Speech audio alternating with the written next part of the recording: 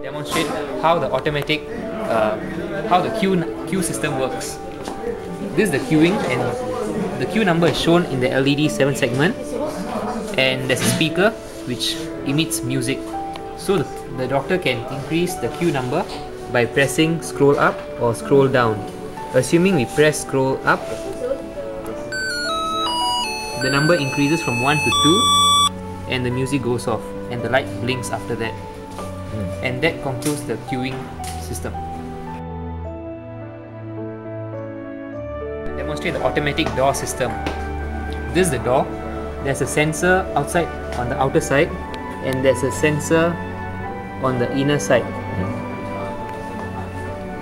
So assuming that the patient is walking from inside the room and the sensor is cut, the door opens outwards, and when the patient cuts the outside sensor, the door closes back. Now assuming that the patient walks inside, the other way around, the door opens in the opposite direction and closes when the inside sensor is cut, and the music goes off. Now assuming that the door is open and left open for more than some preset amount of time, it will automatically close. The warning light will go off and the door will automatically close, as you can see. Now we'll demonstrate that thing again, and assuming the patient is in midway through the door and the warning light goes off, there's an emergency push button which the patient can press, which turns off the automatic closing system. The auto shut will go off again after a preset amount of time. And that concludes the automatic door system. The automatic patient identification system using a patient tag, which is a RFID tag. This is the RFID reader. When the patient cuts it through, the patient's details appear on the LCD screen,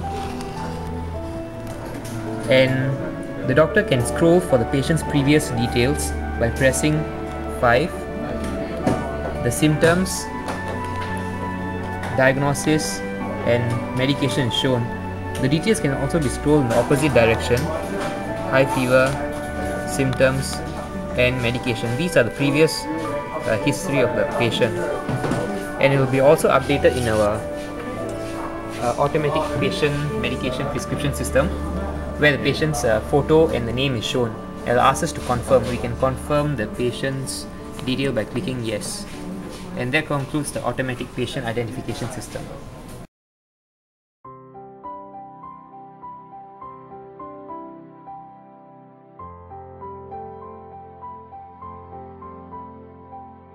Alright, this is the SMS alert system. Basically, I'll be receiving a patient code from ADAI subsystem, and then it will send out a corresponding SMS to the correct patient.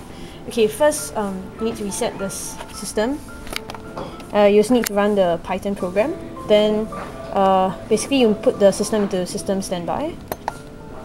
Okay, in this case it's loaded already. So now ADAI can send. Okay, now the patient can opt for an optional SMS reminder system. To access the SMS reminder system, we press number 6, and it asks to choose before meals or after meals. It can be toggled by pressing the same button, before meals or after meals. Assuming we want to send a before meal SMS reminder to this patient, we click send, and the SMS being sent through the wireless system to the central processing area. So this is the SMS alert system. Alright.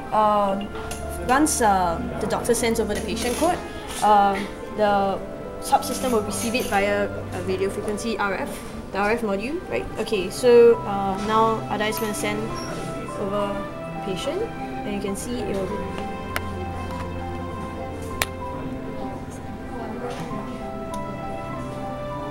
okay, you can see that it received the reminder as SMS, and the SMS is sent already. Okay, and the LED light will go on when it's sending the SMS and go off when the SMS is sent. Currently is simulated by using this handphone, and you can see when you unlock it.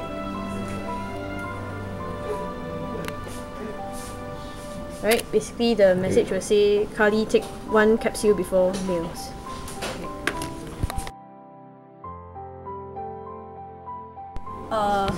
Basically, another function is that you can request for assistance. This system we place near the pill dispenser, so if a patient has any inquiries, they just press this green button to request for assistance. Okay, and basically it will say assistance requested, and SMS will be sent out. This is the technician's handphone.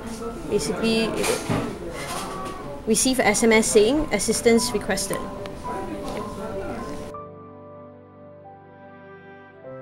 It's the environmental monitoring device, which monitors the humidity and the temperature of the pill dispenser. Okay, so what we're going to test now is to start the system. So at this point of time, the temperature and the humidity is within the threshold. So now to set it off, you can just yell for air. And then now the humidity warning and the temperature warning has gone off.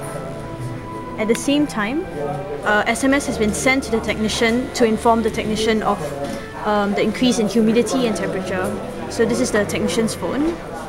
Alright. Okay, and you can read. See, it says that the ambient temperature of the Autopharm has exceeded the suitable level. And the next one says that ambient humidity has exceeded the suitable level. So this is the environmental monitoring system.